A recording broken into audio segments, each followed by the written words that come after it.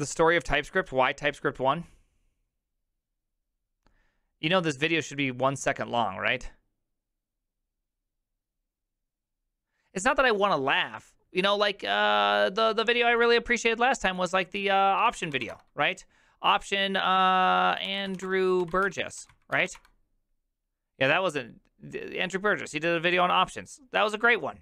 It was a great video to watch. What has TypeScript 1? All right. Let's try this one out, okay?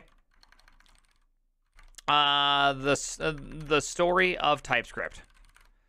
I can tell you exactly why TypeScript won, so I'm going to be a little bit disappointed if they don't exactly do it.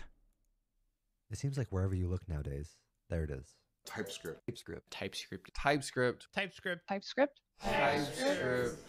In fact, TypeScript is so prevalent that Bill Gates himself is even familiar with it. But the question isn't if it's popular, it obviously is, but rather, why is it popular? To help us answer this, let's take a step back. Way back. In fact, to 2010 when TypeScript was first created. It was a simpler time. Building for the web was different. Libraries like jQuery, MooTools, and Dojo dominated discussion.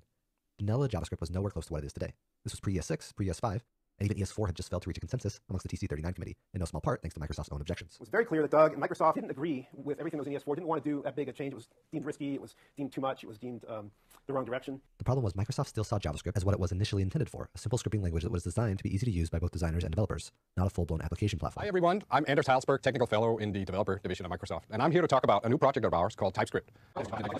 JavaScript was really never designed to be a programming language for big applications. It's a scripting language. And yet, here we are. You know, like, somehow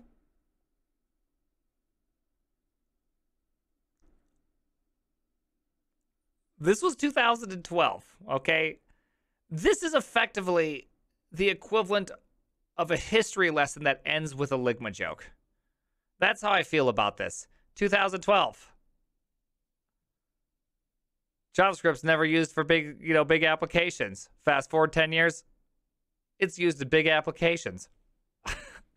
Damn. It doesn't have static typing, but more importantly, perhaps, it lacks some of the structuring mechanisms that you need. TypeScript doesn't have static typing. Weird.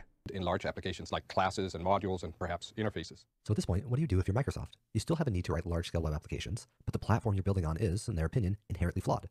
One option that was popular at the time was to leverage existing mature developer ecosystems and then compile to JavaScript. Two examples of this were Google's GWT, which leveraged the Java ecosystem, and a project called Script Sharp, which naturally leveraged the C# ecosystem. These projects worked fine, but they didn't grow with JavaScript. Because you wrote your app in a language that wasn't JavaScript, whenever you wanted to leverage anything in the JavaScript ecosystem, you had to either encapsulate it or worse, not use it at all. So what did Microsoft do? Well, as we know, they decided to build a language on top of JavaScript that allowed them to create the ideal development platform they desired while still benefiting from the broader JavaScript ecosystem. Ideal. You know, there's that word that I don't think he knows what that word means. We felt that. What if we could strengthen JavaScript with the things that are missing for large-scale application development, like static typing, classes, modules?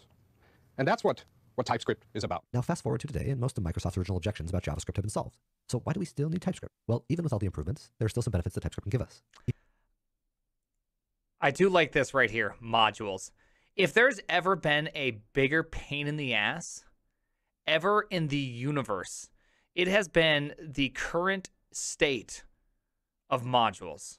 ESM, CJS, MJS, to quote Trash Dev, BDSM. I mean, there's just so many different things, and all the tooling is just terrible. It's just terrible. Like, this I feel like has solved nothing. It's emotionally bruised me is all that's happened.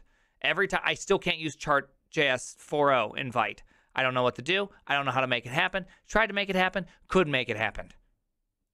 TypeScript. Well, even with all the improvements, there are still some benefits that TypeScript can give us. Even though you may have not realized it, types are foundational to everything you do in JavaScript. Ironically, if you've only ever used dynamically typed languages like JavaScript, this may come as a surprise to you. With dynamically typed languages, you don't really think in types. They forgot Lua in here. Lua's very beautiful.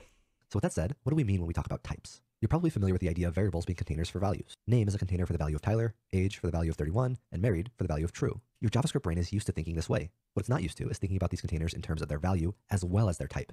All right, but why is this helpful? Well, in this example, it's not. But normal apps aren't composed of 3 variables. Instead, you'll often have thousands of variables originating from hundreds of different data sources. This is where dynamically typed languages like JavaScript break down if you're not careful. They make it too easy to introduce bugs by mistakenly referencing variables with the wrong type. You've probably even experienced something like this before. This is the fundamental reason why TypeScript was invented. That example fundamentally didn't have an option type. TypeScript expands the feature set of JavaScript by giving the ability to define what a type variable should be when you declare it. Now, name must always contain a value with a type of string, age with a type of number, and married with a type of Boolean. Right, so TypeScript is just JavaScript with types.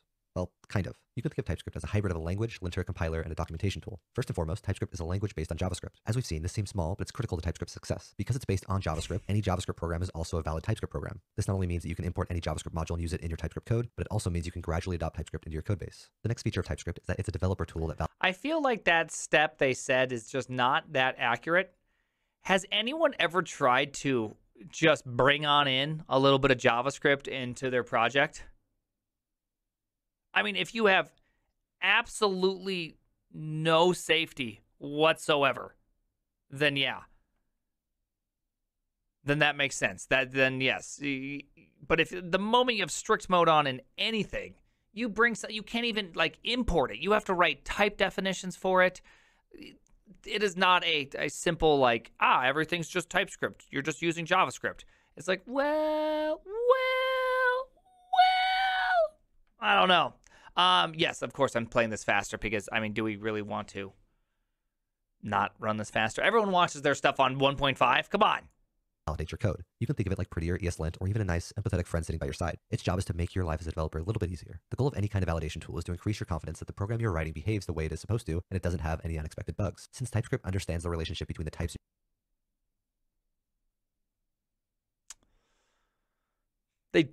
technically failed on that one, but okay, that's okay. in your code base, using it well can eliminate entire classes of errors and issues. TypeScript Welcome to becomes even more powerful. Costco. I love you. This must be for legal reasons. Your writing behaves the way it is supposed to, and it doesn't have any unexpected bugs. Since TypeScript understands the relationship between the types in your code base, using it well can eliminate entire classes of errors and issues. TypeScript becomes even more powerful when paired with a compatible IDE like VS Code. As you write your code, TypeScript can give you hints and suggestions about what See, when people say these things, I just immediately think they don't understand what's happening within their editor.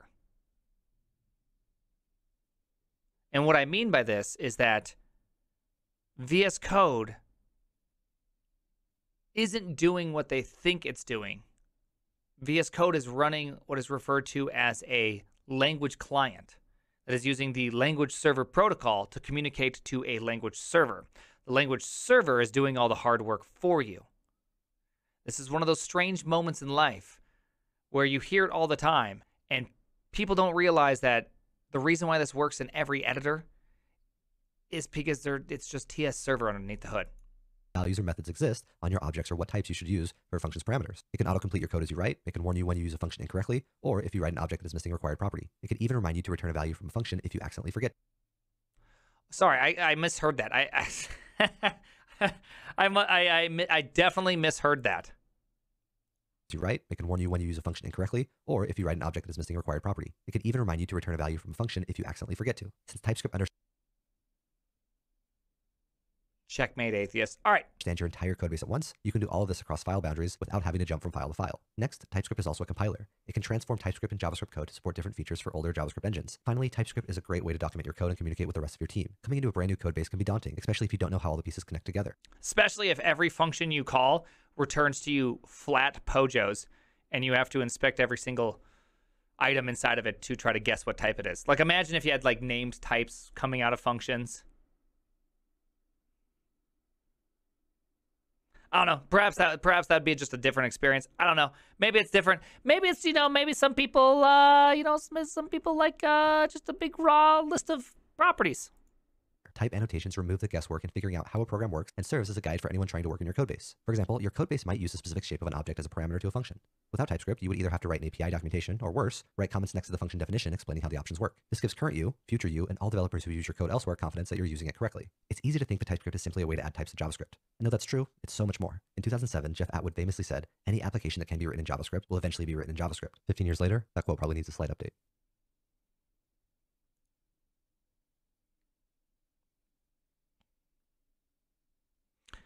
I think they really missed what made TypeScript so good. They kind of, he kind of did talk about it for a brief moment. He never actually told you why TypeScript 1, which was the box art, but really and truly why TypeScript 1 can boil down to a singular point, and that's it. It's just one single point. Does anyone know? Anyone want to take a guess? Come on. There's 944 of you. One of you must know the answer to this. I wouldn't say types.